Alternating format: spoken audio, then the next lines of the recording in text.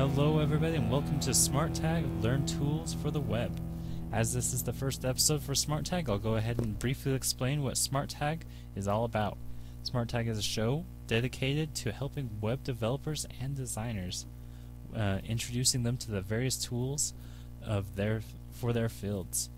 My name is Chad Watkins and I will be guiding you through today's tool, which is Adobe Brackets. Now, what is Adobe Brackets? Adobe Brackets is an open source text editor by Adobe. However, as it is open source, it does have a thriving community contributing to it as well. It is cross-platform for Windows, OS X, and Linux, and it is written in HTML, CSS, and JavaScript. However, it is not a browser application like JSBin or JSFiddle. It is in fact a standalone desktop application. It's currently not in what we would call a version 1.0, but it does receive frequent updates about every 2.5 weeks, giving it new features and bug fixes. And these every update is called a sprint. And we're currently in what is called Sprint 34. So to get brackets, let's go ahead and open up your browser here and type in brackets.io. So once you're here, you can go ahead and hit this big old download button right here, and that will download and you can install brackets. So once you have that installed, go ahead and click on the icon to open it on up.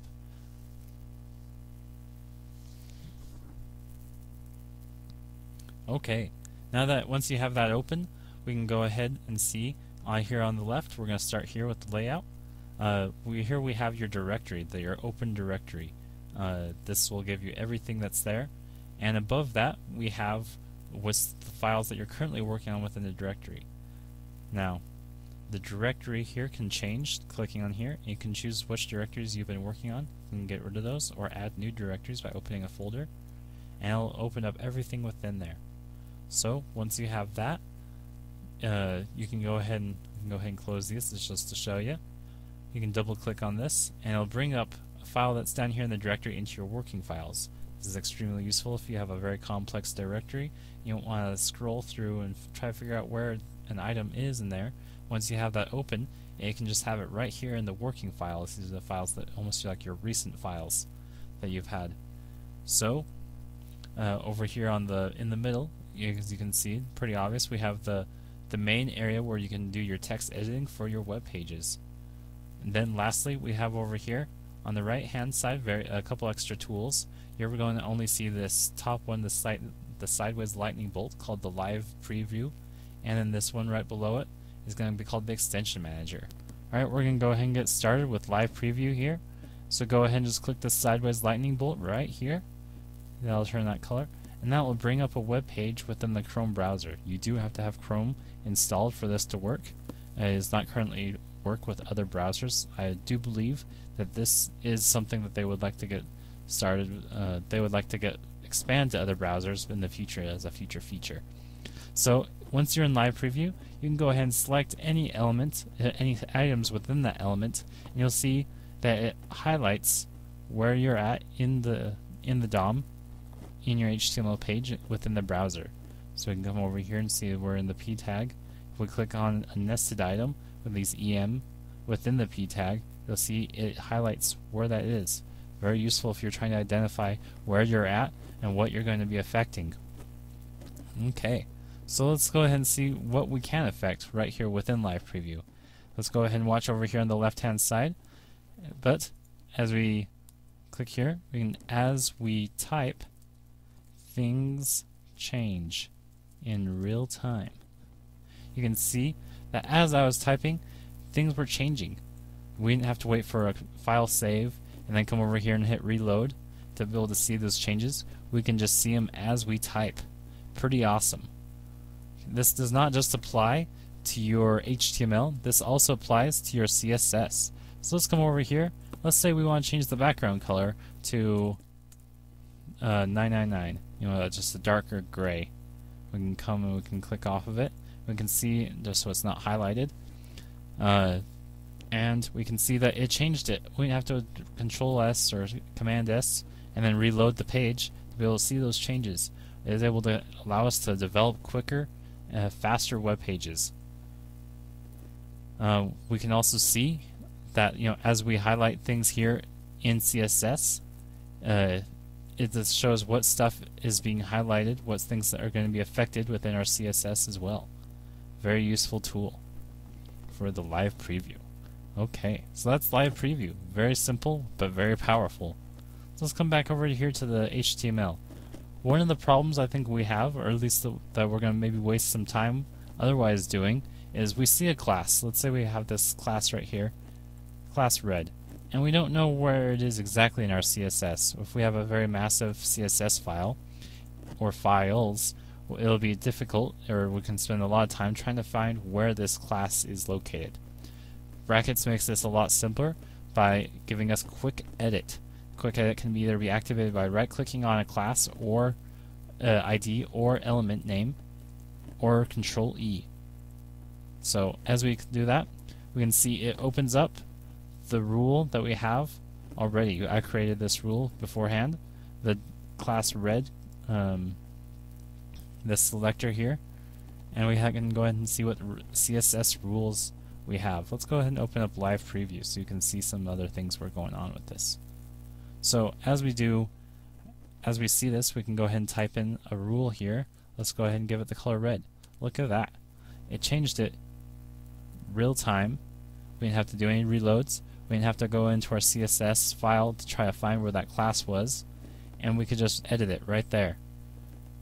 Pretty fast. Now let's say we have something that doesn't have a rule already existing to it. All the p tags do not have existing CSS rules. A newer feature of brackets, where we can go to the quick edit, and we can go ahead and hit new rule. There's no existing CSS rules that match your selection. Click new rule to create a new one. So it created within main CSS. However, if we have multiple CSS files, it will ask us which CSS file we want to put this rule into. So we can come in here and make maybe the background color here. Let's make it maybe a darker gray, maybe like 333. Let's do it darker than that. Maybe let's do 666. There we go. Okay, so we can see what stuff's being affected. All those p tags were just affected with that new rule. We can come over to our CSS file, see that it added that rule right there, edited it for us. We didn't have to come in here, find it, especially if it's a complex. This is a simpler, very simple style sheet, but if it is a very complex style sheet, then we might have a hard time finding where exactly that rule is. So it's able to allow us to quickly edit our CSS for us. Okay, one of the last features that we are going to talk about here with brackets in this brief overview is the extension manager. So you can click on the extension manager. It shows you all the extensions that you have available, all the things that you can add on to brackets. Brackets does have, I would say, I believe it's over 80 extensions currently, and I know there's working on a better way to filter it, maybe the extensions, but for now this is what we got. You can add different things such as themes.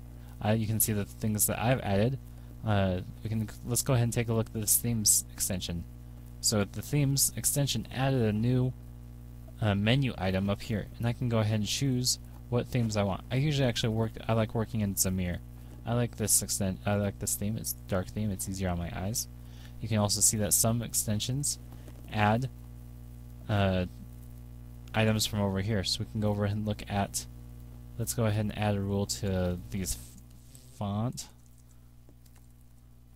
family, browse web fonts, and it activates this item right here, which is the web fonts, the Adobe web fonts extension.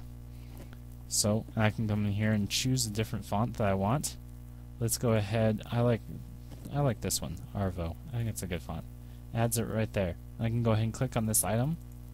Okay, and it's giving me the JavaScript that I need with the URL in it to be able to add Arvo to it. So I can come in here, Control C or Command C, come back to my CSS. Let's go ahead and add that JavaScript file right there. And look at that. It changed it right there. We now have Arvo as our font that we're using. To make that easier, maybe we'll go into here and quick edit, you know, red's pretty hard to read, so let's just go ahead and change it back to black. So I can see make that a little easier to read. Okay, and that's brackets in a nutshell. There's lots of different things you can do with brackets, lots of little features. There's the thesis, which I would encourage you to go check out. There's also within the brackets website, they've got some upcoming features that I would encourage you to support.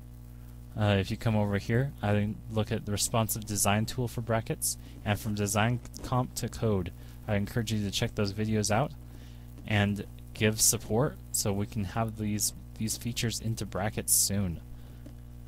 Alright, so as a complete overview of brackets, brackets isn't complete, but it is already a powerful text editor. I'd encourage you to give it a try. And if you find something you don't like, you know, that's the beauty of this being written in HTML, CSS, and JavaScript. If you know those languages, you can write an extension for it. You can make your own extensions and share that with the world. I guarantee your knowledge of JavaScript, HTML, and CSS will increase. You'll have something you can add to your portfolio. You can show employers. You have that you have experience with these technologies. I hope to see you next time, where we'll be covering Emmet. Be sure to check out learnsmarttag.com for additional information. Thanks, and you guys have a great day.